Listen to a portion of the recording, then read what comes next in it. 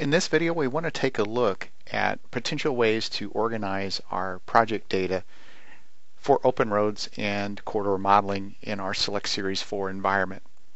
And this would apply to Geopack, En-ROADS, or MX, of course. Taking a look here at the screen is a potential of how we can set up our folder structures. For example, terrain modeling, geometry, etc. You may have other folders in here, as I would expect. But one of the things we're talking about in this video is how we can break apart disciplines to allow multiple people to work on those projects, but yet still be able to pull it all together for both plans production as well as for generation of automated machine guidance control, and specifically three-dimensional modeling. So the first thing we want to do is to, again, take a look at our folder structure and to separate out our primary parts of our project to what makes sense in terms of our internal disciplines. The most important thing, however, to remember is this is just an example and may not be the best case in your particular situation, and it depends on how many people need to be working on this particular project that you're setting up. So the first thing I want to take a look at in this organization is the terrain model, or the discussion of survey and or terrain modeling. Typically this is going to be done in a singular file unless it's a massive project that is broken out into major survey situations, maybe for example a 100-mile or 200-kilometer type job. But in most situations where you have a particular job site, you can, generally speaking, set your terrain model up in one file. The recommendation here would be that this is going to be a 3D file. So we take a look at this, and throughout this video the data is actually going to be already present. It's more about organization. Just one tip here on your terrain model: once you get your terrain model created and ready for the actual design side, you may want to set the feature definition on it to something like existing boundary, using the examples workspace, where the contours would be there if they manually select that terrain and they turn them on, but set the default where the contours and or triangles are not going to get in the way for the proposed design work. And just a little tip, and then so once you have that terrain model the way you want it with the proper feature definition set, you can save those settings, and then that will be able to be referenced in to work on your geometry, etc. To take a look at geometry, to provide maximum flexibility to our designers, one of the things that we would ask that you consider is to put each alignment in its own DGN file. You will see in my geometry folder I have a north-south geometry.dgn and an east-west geometry.dgn file, each with the alignment set in it. And so let's go ahead and just open one of those.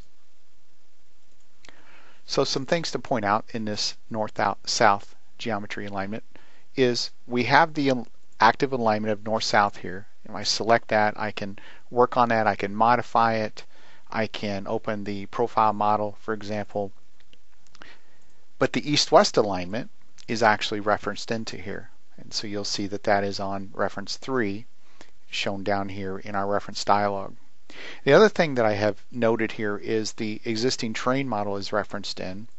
And so if I highlight that one, what you have to do is when you reference that terrain model in initially, you want to select that terrain model and set it as active, and I've already done that here.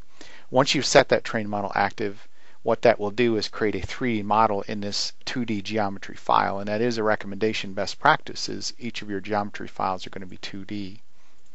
And so we can set that basically to a display only for the terrain model once it's active. And then on the east-west, what I did is essentially all you really need there again is display only, and where you can work on your north and south alignment at will. The other thing to note here is the 3D model that is created right now that it's not actually displayed. If you really need to see that in your 2D design window, you can certainly turn that on, but for the most part I found your 3D model you can typically turn that off. And so this is how we've structured an individual file of our geometry. Regarding our nesting depth settings, in the way that we have set up our geometry, and again we're in our north-south file here, if you take a look at, for example, the existing terrain, there is no nesting set for that. Also on the east-west geometry, no nesting, because we don't need to be more than one level deep. We're simply looking at the geometry in that terrain and in those other geometry files. In the same way with our 3D model that is automatically generated, if we have nesting set there, we can go ahead and turn that off. And if you want to see your nesting hierarchy, there is an icon here that shows the hierarchy, and if you have nesting, you'll see sub-files underneath the files listed here. And so just pay very close attention to your nesting, and I'll be talking about nesting at each step along the way, because that does become rather important in terms of keeping the optimized views available for the user so that they don't have to turn things on and off at multiple file level layers. With all of our individual geometry files created in our example here, east-west and north-south, it would be nice at one point to be able to open one file and look at all geometry. And that's what we've done here, is to create an empty two-dimensional file called all geometry. And so let's open that up. In our all geometry file, you'll notice both of our alignments are in here. But what I wanted to point out is I have simply referenced the default model, not the default 3D model, but just the default model. And notice there is really not a reason again to show our nesting here. And so I have both of them set at a nesting depth of 0 with snap and locate turned on. And so if I needed to examine all of my geometry in one location, or perhaps plot my geometry, this would be a good way to do that. And if we take a look at the hierarchy here, you will see that there again are no nesting depths displayed in this particular situation. And this theme that we're looking at here in terms of making what I call a container file, we will do the same concept for superelevation, for corridors, etc. And it just is in a way that we can do a simple reference of all of the individual particular files. Now we'd like to take a look at each of our individual corridors for design. In our example, we have a north-south corridor, we have a east-west corridor, and then again, pertaining to the same concept that we did with geometry, I have an all corridors file, which is essentially a blank file that references everything in. So let's take a look at a corridor and see what references we need and what are those nesting depths.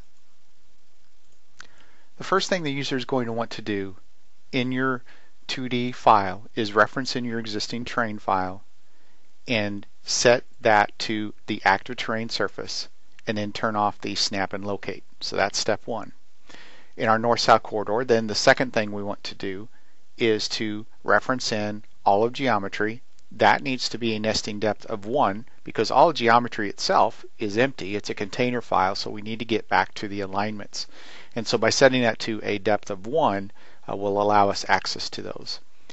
And then the other thing that I did here is, because I needed to work on my intersections and I needed to access the east-west corridor, I went ahead and referenced the east-west corridor again with a nesting depth of 0. Now, one thing that you're going to notice, as I did in my example, when I had my north-south corridor designed and I referenced in my east-west to work on my intersections, I referenced into my 2D model. My 3D model of my east-west corridor did not show up. That's actually to be expected in the way the software is designed. The 3D model is not going to show up until something is processed to force it to show up. So if you want the default 3D model to show up, for example, on the east-west corridor, you can select that model, go ahead and reference in the east-west corridor, the default 3D model, and again with your nesting depth set to no nesting, and you can force that to show up. If we'd like to be able to see all of our corridors in one file, I created this empty container file. It's a 2D file called all corridors, you can see here. And what I did is, first, again, as always with all new files, I referenced in my existing terrain with a nesting depth of 0. I set that terrain model active, and then I turned off snap and locate.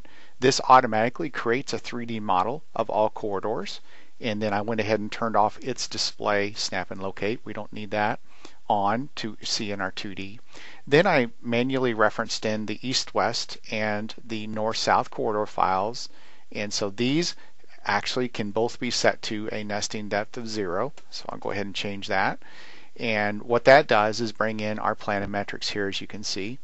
And then on the default 3D model, you can see that I have those in here as well. You can choose to manually reference those as you want. You can see that I've turned those off completely. If you needed to see the 3D model in 2D, again, I just referenced the 3D model over here. And then, of course, I also brought in all geometry, and that does need to be a nesting depth of 1 to be able to get access to our alignments. And then over here in our 3D model, it's quite simple. We have the existing terrain, which was automatically created for us when we set the model active. And then I manually referenced in the east-west and the north-south 3D model of that particular file so that I could see that model without requiring any processing for it to show up. So that's how I organized my all corridors file, including the nesting depth settings. Thinking about plans production, I'm in the all corridors file. If I turn off my construction class with the F7 key in the examples workspace, I want to point out how our proposed edge of pavement that is generated from our corridor is still going to be plotted in our file and is a continuous element, and there's no way that we can break that because that element is a child of that particular north-south corridor. So even though we place civil cells for the intersections, we still have this situation where this comes through. And so the only way that we can send this information to the plotter is to take advantage of a planimetrics file where this information is not there. So let's take a look at that. So if I go to my folder structure here, I'm going to have a folder here called Plans Production, and in this is a planimetrics.dgn file. And in this planimetrics.dgn file, one of the things you're going to notice is I've introduced a taper and a right turn lane on the east-west corridor. That's not going to be present in our east-west corridor file right now because we just ran a straight 12-foot edge of pavement all the way through. And so we're going to use our planimetrics file, which is essentially what we're going to send to our plotter. We can put our notes on here, cut our plan and profile sheets, etc. This is basically a manually created file full of geometry with geometric rules that allows us then to go ahead and basically lay out those graphics as the way they are on our design project. So in my planimetrics file, I only have one reference, and that's all geometry with a nesting depth of 1, and this allows me to lay out my edges of pavement, my curb and gutter, sidewalk, etc., and you'll see just an example here. So let's jump over to our east-west corridor. What we want to do in our east-west corridor is reference in the planimetrics, and I'm going to go ahead and turn on the display, snap, and locate, and immediately you're going to see we have a difference from the edge of pavements, curb and gutter, sidewalk that was produced from the corridor lines versus what was shown in our planimetrics, which we know to be is the final answer. If I turn off my construction class here, it's a little bit easier to see. With the F7 key, I have my construction class toggle, and then the F10 key will actually toggle in between showing the reference files as full strength in terms of draw or to dither them. So F10 key is very useful in the examples workspace, and so you'll see that our reference file of our planimetrics here is not lining up with the graphics from our corridor. Utilizing the planimetrics file to drive our corridor design is very useful in this situation, and to fix this situation in the east-west corridor, we would assign a point control to the alignment generated from the planimetrics file to make sure that the edges of pavement then line up. So with those changes to add a point control in the east-west corridor to follow the planimetrics line, if I press now, for example, my F10 key, you will see how we dither the references, and the planimetrics is now underneath the east-west corridors, and you can see that it all lines up together nicely. Now let's take a look at our superelevation. You'll see here in my folder structure that I have a superelevation file for my north-south alignment as well as my east-west alignment. I think this is good practice and allows multiple users to be able to develop superelevation. The one thing that I do have a hard time justifying here, though, is the need to bring all superelevation files into a combined superelevation file. It's possible you might have a distinct need for that situation, but in my case I'm going to omit that step, as it would just simply repeat what we've already done on the geometry in the corridors.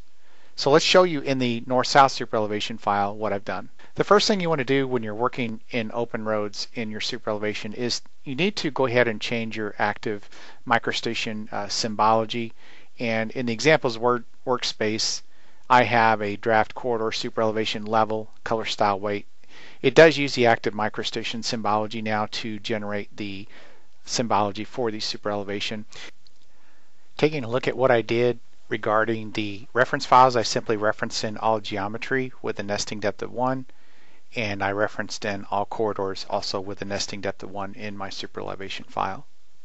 I went ahead and applied the superelevation. I turned on the fill attributes, and so I've done it here for the north-south particular alignment. And then I also repeated that process on the east-west alignment and applied superelevation there as well. Then if we take a look at our actual corridor, so over on the north-south corridor here, I then simply referenced in that superelevation with a nesting depth of 0 and applied it then to the corridor to be able to see our superelevation applied to our corridor. Regarding the recommendations on the template library, this one gets to be a little bit tricky, but here are a couple of tips when you're sharing project work with other users. Number one, first and foremost, and this should be done for every project, is isolate your agency standards in a folder by themselves. That way, if a agency does make updates during the life cycle of a process, you can use the template library organizer up here and drag that entire folder structure over from an updated agency library. The second thing I strongly suggest is to create a project folder within your template library, and in each individual user have their own folder structure. Why do I suggest this? Well, you might actually need to have multiple copies of a template library for different designers, because you can only have this opened by one person at a time, and everybody working on a corridor is going to need access to those templates. And so if everybody keeps their own designer name folder structure, then when the project's all completed, all you have to do is use the library organizer and copy all of the different designer folder structures over from the different users to one master template library. So it may not be the best in your particular situation, but just something as a workflow to consider to allow people from overriding each other's work. In conclusion, the first thing you have to ask yourself is how many people are going to be working on the project. If it's a small project with 1 or 2 people, then breaking things up into the order of magnitude we've done in this example may not be necessary. If it's going to be multiple people working on this project, then this approach will give you your maximum flexibility. The other major thing is to remember to really keep close tabs on the settings for your nesting depths, because you want to keep those as tight as possible and only use nesting when it's absolutely necessary. For example, in this north-south corridor, when we reference all geometry, well, we know that that model is empty, but to get to individual geometry files, we have to go one reference file deep, and that's why that one's set to 1. And so make sure that you're paying attention to what those are set to. Also, on your reference files, make sure, am I in the 3D model, as we see here, or am I in the 2D design, which is where you'll typically be doing all of your work. So make sure when you're attaching reference files and setting nesting depths that you're in that proper model first. Again, these recommendations are not set in stone. It's just a way to kind of give you an approach or a thought process as to how you can produce plans production and also be able to produce your model and be able to work with them together as a unit with multiple designers.